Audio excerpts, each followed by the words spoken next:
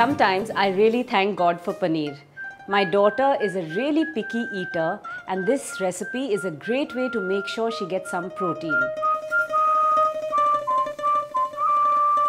For this recipe I need Maggi bhuna masala for makhni dishes, ghee, onions, some capsicum, coriander powder, red chili powder, kasuri methi, mustard seeds, paneer, water, cream, tomatoes and fresh green coriander for garnishing.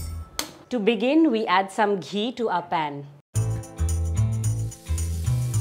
The ghee is hot. Now for the mustard seeds. The mustard seeds are happily spluttering away. Now for the onions. And the capsicum.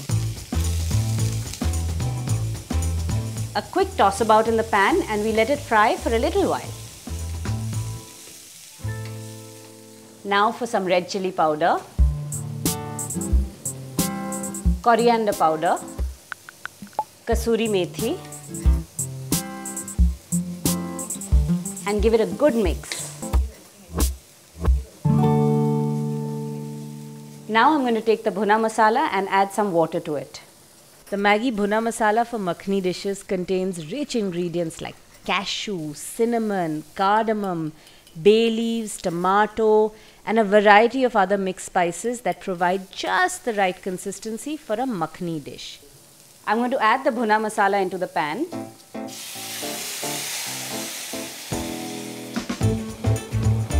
To this lovely bubbling and fragrant pan, I'm now going to add the paneer.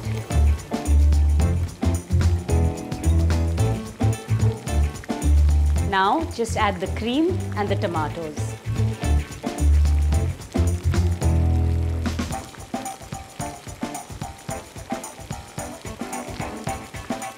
Gently try and get the paneer all coated in the masala. The paneer is ready, just in time for Sana to be coming home from school. Let's get this served up.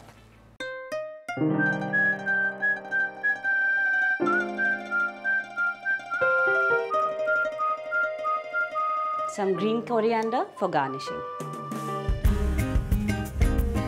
Paneer Khurchan is one of my daughter's favorite dishes. So let's go and get started on lunch. You had a good day at school? Yeah. Actually nice. Are you going to have team practice tomorrow?